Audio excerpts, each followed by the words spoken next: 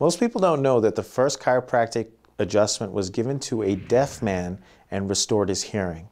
And therefore, Dr. D.D. Palmer figured out that by adjusting people's spines, you can change their neurology and you can help them with their problems. And thus, in 1895, chiropractic was born. Most people wouldn't even think or even dream of coming to see a chiropractor to affect their hearing.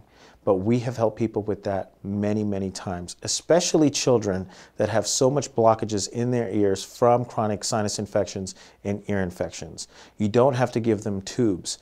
I've never really understood that concept. Imagine taking a plastic tube and drilling your child's eardrum to let this fluid drain.